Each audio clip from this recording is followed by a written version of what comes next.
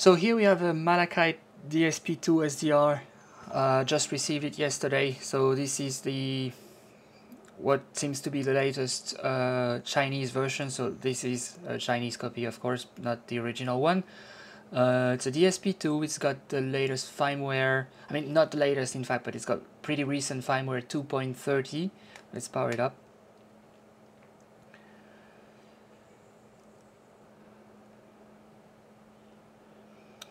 So I already configured it a little bit. When we go here, we can see firmware 2.30 test. What I wanted to do today is upgrade it to the latest 2.40 firmware. That one just got released for this. It should add FT8 decoding and all that stuff that I really would like to try this. So let's see what we can do. Alright, so on the computer we got the original official manual here. I look for update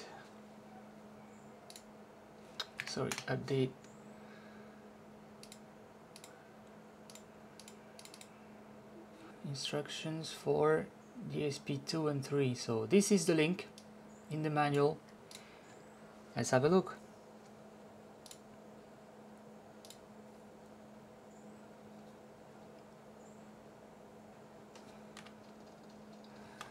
So we got the radio, we got the computer. So this one is actually Type C, not micro USB. So the radio is charged up, not fully, but close to 3.75 volts. So I already downloaded and installed this. So I think it's ready. Yeah, the link is right here. So we can go here. And we got different versions here. So my computer is 64 bits, so it's one of these two, the latest one, this one. So I downloaded this one and I already installed it. So it's just a matter of extracting the file. You get this executable in there, you can start it, and well, just follow the setup here. So it says it's already installed, so of course I'm not gonna do it again, but just next, and just check, accept when it needs to be checked, and yeah, okay, so that's done. Now, for the firmware for this radio, you need to get not the original one, but there's a link on the Facebook group. Let me show you this. So we got this here. It says firmware 2.40 beta with new decoders for RTTY and FT8. So this one is M2 Chinese DSP2, and we need this firmware here. So we got a link. We got a link here. So I'm gonna put this link in the description below. So I downloaded the whole folder here, doing here and download. So we can only get the firmware, which is in DSP2 firmware, M2 Chinese, and these two files. I think we only need the first one, but I got both. So the files are in my folder here, software, sorry, not software, in fact, DSP2 firmware, and I extracted this. So you get that file here, extract it, and there it is. Okay, so we got the firmware, software is installed, and the radio is charged up. Let's continue. Turn off the radio. Alright, let's start by doing that. So I hold the power button. All good. So it's shut down.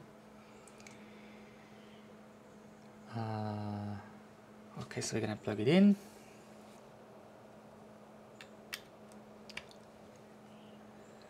Good. Press the frequency and sound encoder buttons and hold them. Press the power button, release the encoder buttons. Okay. So breathe. And the power button.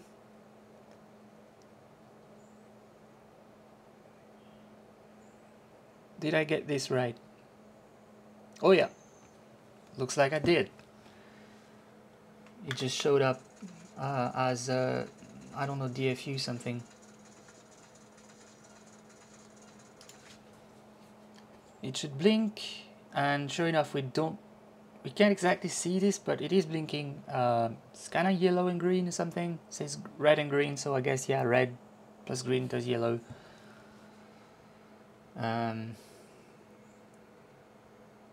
So sure.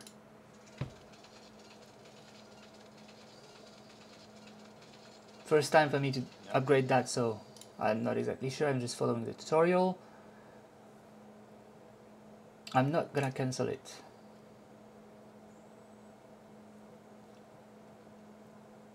Yeah, so it says we should have Malahit receiver DFU, so we're gonna go to peripheral manager, and I don't know where. Yeah, it's right here. Okay, perfect.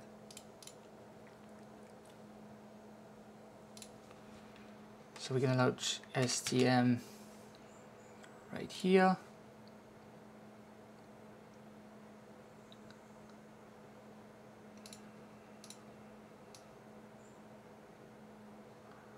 Select the USB device type in the top right menu of the program. Click the connect button.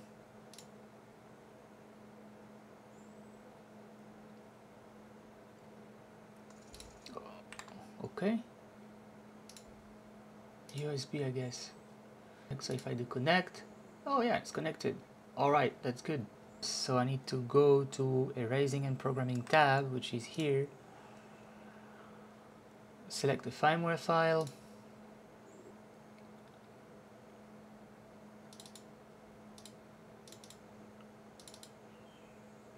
Bin file here.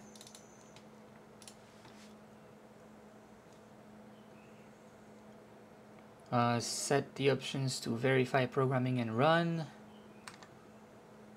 So verify programming and run. So we need to click on start programming. Let's just make sure we go here, firmware here, this, and then start programming. Well, just want to make sure I'm making no mistake. File download complete. Okay, let's do it then.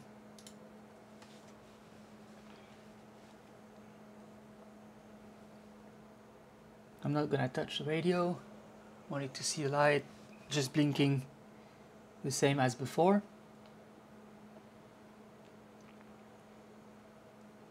I have no idea how long this is gonna take. Okay, it's done erasing. Now there's a progress bar.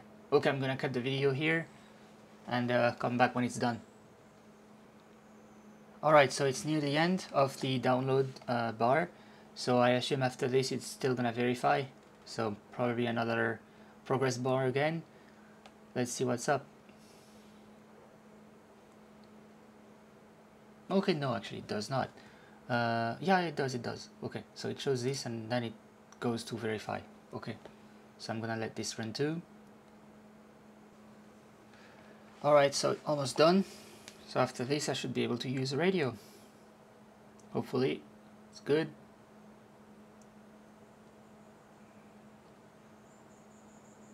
Now it's stuck at 100%. What's going on? Okay, done. Wow, that took some time. Was a bit worried here. So it seems like it's done. And looks like it's not flashing anymore. It just turned red again. Red's for charging, so it is really over. Okay, let's close this. And oh, it's just started. And well, it did not ask for a code or anything. Looks like it's good, and it says now, as we can see here, it says firmware 240 beta. So the update went well. Looks like it reset all my settings here. So we're gonna unplug this. Plug the antenna in. Oh, didn't mean that.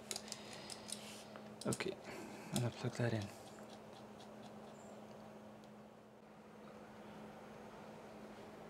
Okay, so now we are back with a completely clean firmware, factory settings. So I'm gonna go through my own configuration really quickly here. So I like to enable NCO. Let me explain really quickly what that is.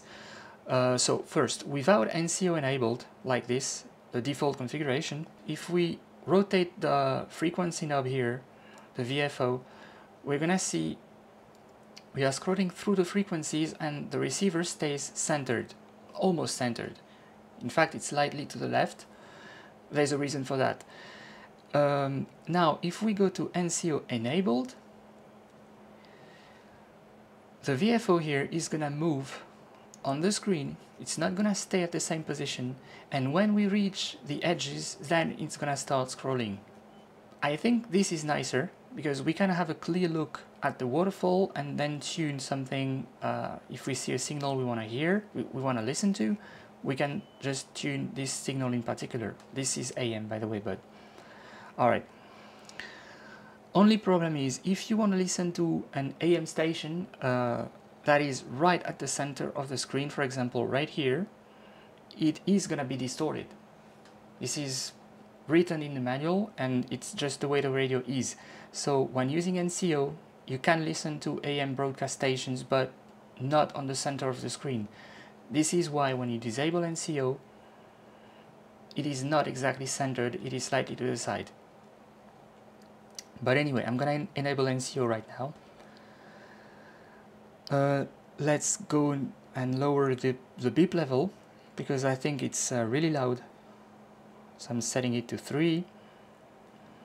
And here I'm gonna set this to SNR, so it shows SNR here instead of just the dBm. Let's go through the rest quickly here. Nothing to change on audio. On visual here, I'm gonna lower the screen brightness to the minimum and disable this so it does not go down when I don't use. Actually, I'm gonna leave it like this for now. So here I like to enable the grid FFT fill, so it just looks like this. The FFT right here is fully filled with yellow. We can change that, by the way. Here we can change it from yellow to green, red, blue, or white. I'm gonna set it to yellow. I like to set the percentage to 40 so it gives more room for the waterfall.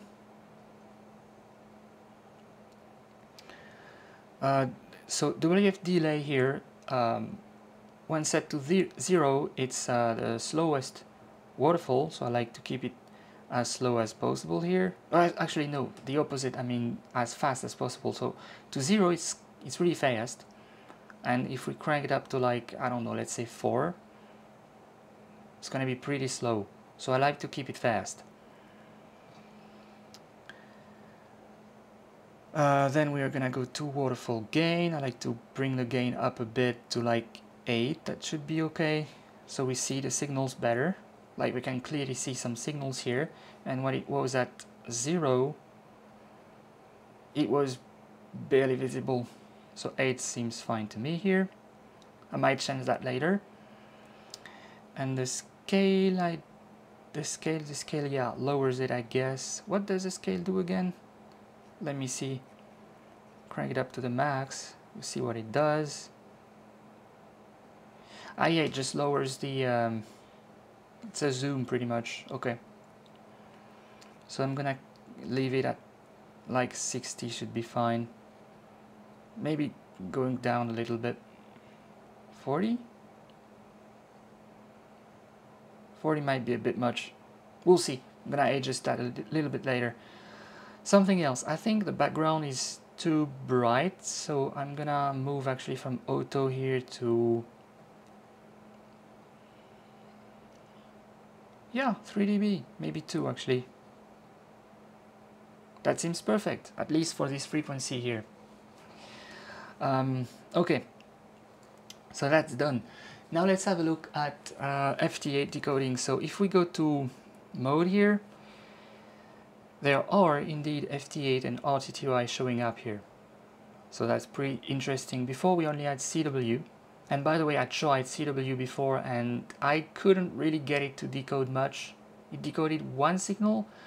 I even tried it on the beacons on Q100, which are really high in SNR, and it couldn't even decode anything. So I'm not too sure how to set it up. I tried everything, but well. Alright, let's try FT8. Hopefully this one works better, but I tried it before and it wasn't too convincing, to be honest. So for FT8 we need to be on USB. We are gonna go to a frequency for FT8 first, so let's go on 40 meters. That would be 7074 kilohertz. Now we're gonna go to FT8 here. Let's crank up the volume. See if we get anything. Something to note for FT8, by the way, the time should be set perfectly down to 1 second. So let's have a look on my phone on time.is.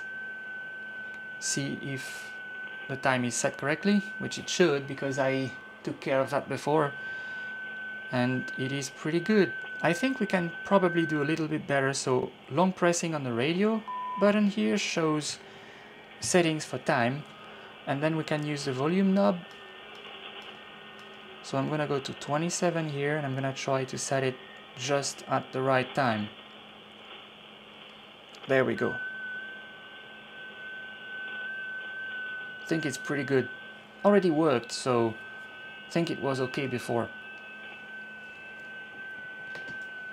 So here we can see first signal here has been decoded. It's from Indonesia with -4 SNR. So it works, but that said, I'm pretty sure there are a whole lot of signals right now and it does not seem to decode much. Maybe that signal was the highest one and this is the only one that got decoded.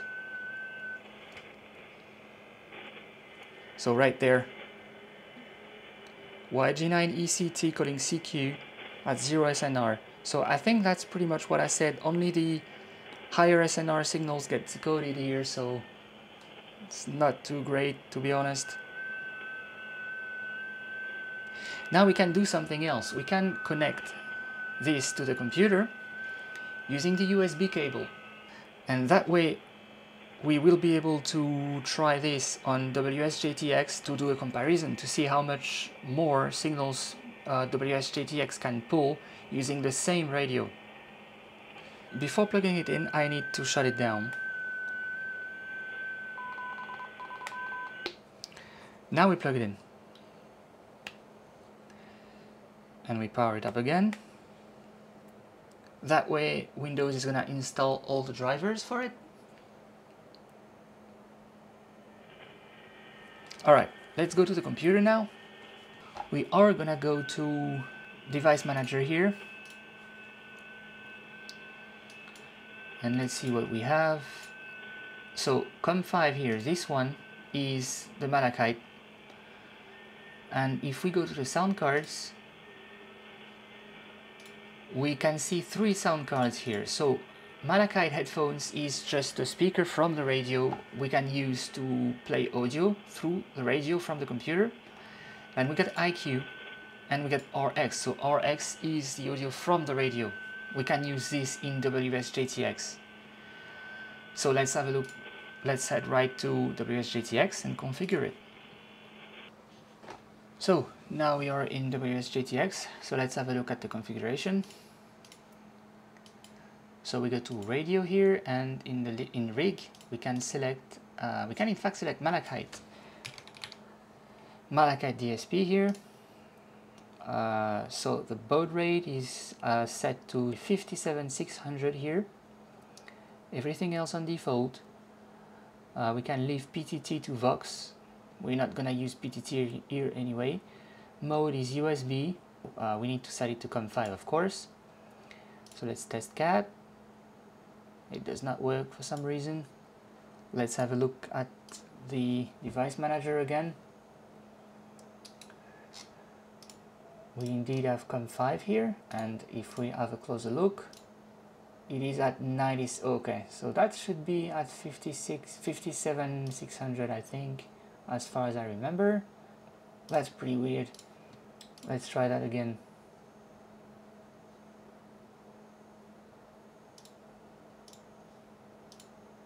And yeah, this time it's working. Okay, I don't know, that's kind of surprising. I don't know why I had to do this. But we have cat control now, and as you can see on the Malahit now, we are at the frequency set on the computer, and if I switch to 40 meters, for example here, it just does switch to 40. Perfect. Okay, now there is something we didn't set. It's the sound card. So we have to set the sound card here to Malahit RX, and the output, I'm just gonna set it to Malahit headphone. It's fine. I'm not gonna transmit anyway, so we should not hear anything from the radio. And something to note, by the way, is if we set, for example, Windows here to Malahit headphone, we can have sound output, but if we lower the volume here, it doesn't change anything. The volume level on the radio stays the same, and even on the radio itself, if I set the volume completely down to 0, it's still the same. So there is really no direct way to control the volume of the radio for the entire system here for Windows, but we can set the volume in specific applications. For example, if you use SDR Console and output the sound from SDR Console to the Malahit, you can lower the sound directly from SDR Console, and it will lower the sound on the radio. So I'm just gonna set it to 100%, but it's not gonna change anything. And back to my sound card. Okay, so as we can see here, and by the way, what's going on? Why did we just lose audio here? We lost audio because I lowered the volume on the Malahit, so we need to put the volume to an acceptable level. So I'm gonna cut the sound here, headphones only, and I'm gonna put the volume to, let's say, 70. Sounds about right here. We got a good level, and we are decoding a whole lot of signals here. Now we are at the exact same frequency on the radio and on the computer, so we should have the same signals being decoded on the radio here and on the computer. So if we have a close look here at what we got, by the way, if we click on the S-meter logo here, little s here, it is going to clean this completely, erase all the spots. So we start at 0 right now, and as we can see, we have ZS2SG from South Africa here showing up at plus 12 dB on the computer, and right here only at -6. Coding CQ, just like here. And next slot here we have 3 people coding CQ at -5, -8, and -12, and these people are not showing up on the Malahit. And once again, -9 SNR, plus 11 on the computer. So I'm not exactly sure what's going on here. It's a bit surprising. We have an SNR of 28, and when it drops, it's down to 8. So the SNR should be good here, and it's not. So it's kind of surprising. Plus, we are only seeing one guy here, and on the computer, we have a whole lot of signals being decoded. Now we also have ZS3LB at -13, and he's actually answering to JA8, so it's +6 here. So I don't really understand how that works, but well, it decodes some signals, so it means the time is probably set properly. So there is this button here, Cal FT8, but I'm not gonna touch it because when you press it, actually let's do it, and I'm gonna recalibrate the time after. So if we have a closer look here at the time, when we click Cal FT8, what it does, it jumps the time up. So I did not see any explanation in the manual how we use this. See, it jumps the time again. So I'm not really sure how that works. Now if we have a look at the time on my phone, it's just not set properly anymore. It's completely off. So yeah, anyway, we just had a quick look at the FT8 functionality here. I'm not gonna go through RTTY because I'm not exactly sure how to set it up. Maybe later, but at least we were able to compare FT8 on the radio and in WSJT-X. So we need to remember again that this is a beta firmware, as it says here, so it is not surprising that everything does not work perfectly. So hopefully with some updates we are gonna see a much improved FT8 reception. At least I really hope so, because the radio seems to have the capability to decode FT8 just properly, but it's not doing it correctly at the moment. Anyway, I'm gonna end this here. So 73.